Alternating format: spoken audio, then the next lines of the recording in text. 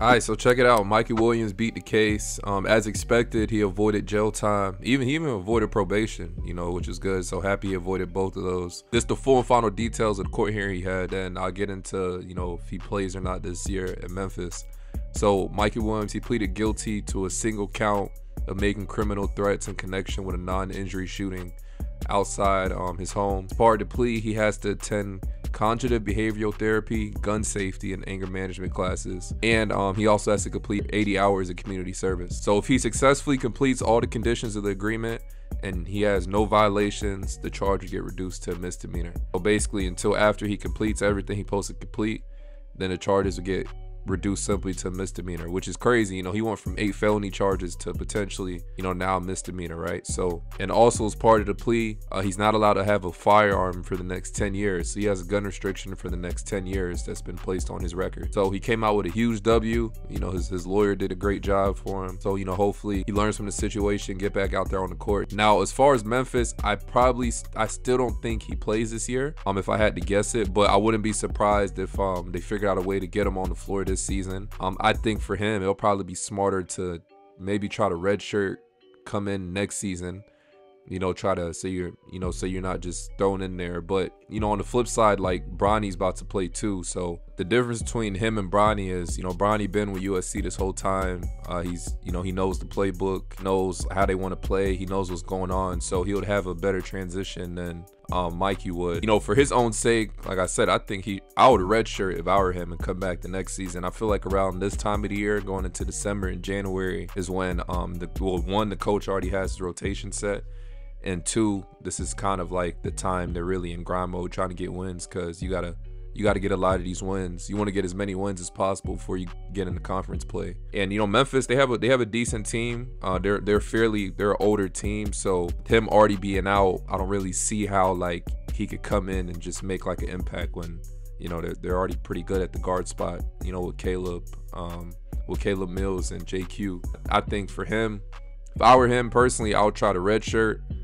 Train, get a feel from what he's supposed to be doing next year. Try to learn from like guys like JQ I think JQ was the perfect mentor for him, because he's been in college for 5 years.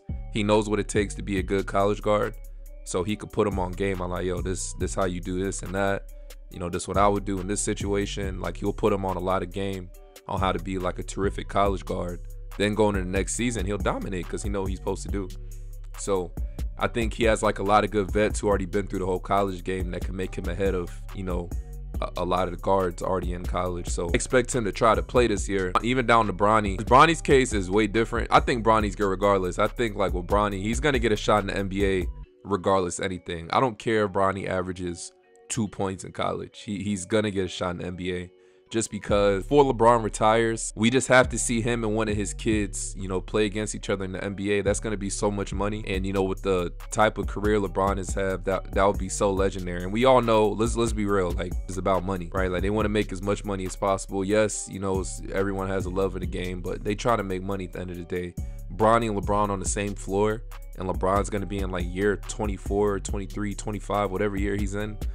That's going to bring in so much money. Like, how much money that'll bring in for the NBA? So that's definitely going to happen. Either Bronny, Bryce, one of them is guaranteed going to the NBA, or at least getting a shot. One of the teams in the NBA is going to take a shot, because they want that bread, right? So he's straight regardless. Mikey's case, like, if he fumbles in college, that's it.